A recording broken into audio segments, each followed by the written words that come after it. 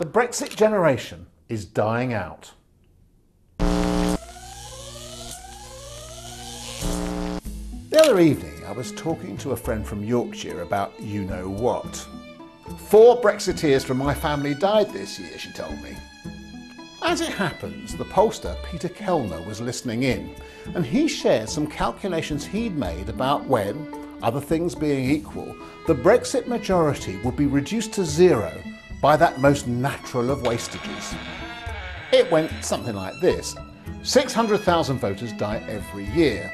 Given the age profile of Brexit voters, 450,000 of them would be amongst the deceased, as against about 150,000 remainers. In addition, new voters are added, and if they voted in the same way as their slightly older brothers and sisters, then by the time we leave in 2020, we would have a Remain majority.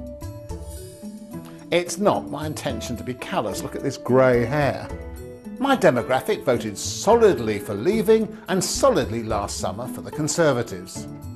But younger voters didn't. And in so not doing, they broke an old compact that kids overwhelmingly vote as their parents did.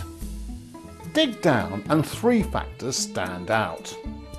Younger voters, from Generation X through Millennials to Generation Z, are much less likely to own their own homes, significantly more connected to each other by recent technology, and much more socially liberal, so that things regarded as moot by older groups are no longer up for debate. As Ipsos Mori put it in their end-of-year report, gender, racial and sexual equality are expected, and brands which don't share this stance cannot expect to be considered by Generation Z. Those brands include political parties.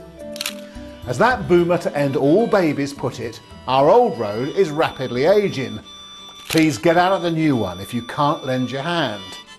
For the times, they are a-changing.